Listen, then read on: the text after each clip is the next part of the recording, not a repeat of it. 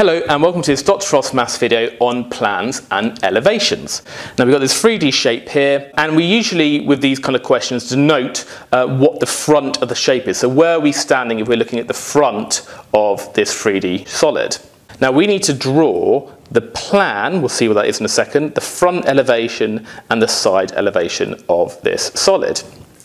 Now, the front elevation is the view from the front. Now, in DT, you might have seen two different ways of drawing things. You've got kind of parallel projection and perspective projection. Now, this is just a simple case of parallel projection, imagining that you're quite far away from the shape, so you don't have to worry about the distortion of space and such. So, if we draw the front elevation, what will we see? Can you see that we see this kind of trapezium shape? So let's kind of copy what we see. We can see on the left that we've got 3 units up.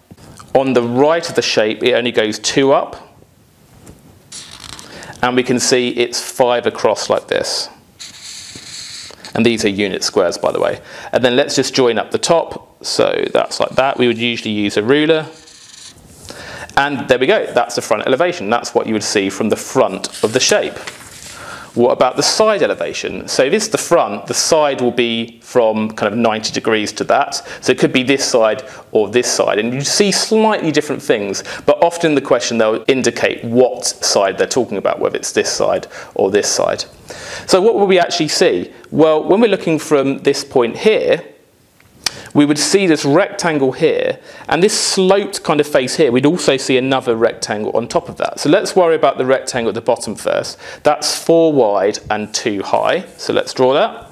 So 4 wide and 2 high. And then there's sort of a break in the surface there. So we've got this break here as it changes from one face to another. And then what is this rectangle above going to be? Well, we just used the height, the vertical height of it. It's still going to be width 4, like we have here. But the vertical height we see is only 1, because at 3 minus 2 is 1. So you'd only see another 1 centimetre above that 2 centimetres. So we do 1 above. And that doesn't look very tall, but that's because it isn't very tall. It's because it's so sloped.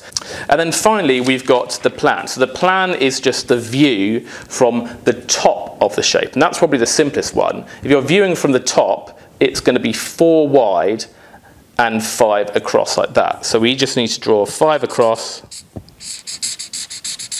and then it's 4 wide like that. And it doesn't matter what rotation it is. So I could rotate it like this, and it would still be the same plan. So we get that.